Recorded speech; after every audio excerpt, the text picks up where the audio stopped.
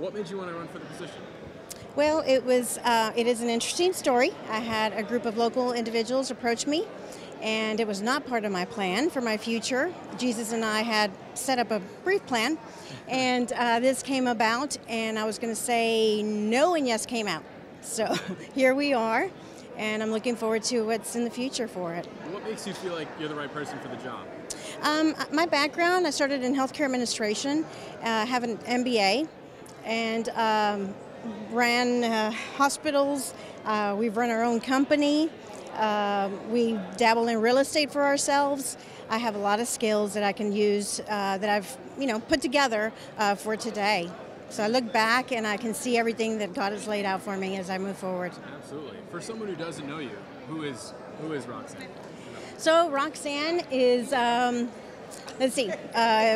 married for 24 years, raising 2 children, an 18-year-old and a 13-year-old, and teenagers. If you probably don't know what that's like, but rough period of time with the teenagers, but that's what my life has consisted of.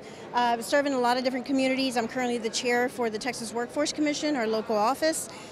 Serve on numerous boards in the community, the Baptist Foundation, American Red Cross, and also served in the Chamber of Commerce for Beaumont.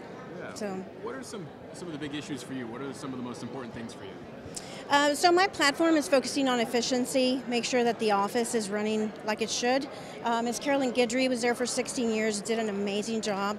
I've spent time with a lot of individuals throughout the state and have learned that there's new ways to do things, and so I'm going to focus on that. Integrity, make sure everybody's questioning pieces of the election. Did it happen, not happen?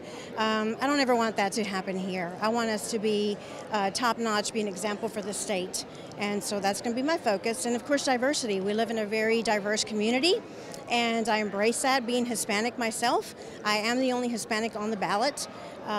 Will be the only Hispanic elected official.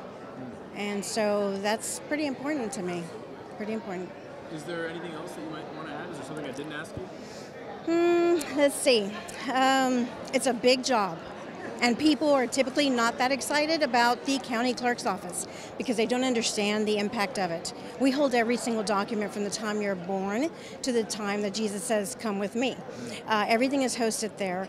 Your real estate documents, you have your civil court documents, and again, the election piece of it. So at one point or another, you will be at our office, and you want someone who's going to be efficient and handling your business appropriately.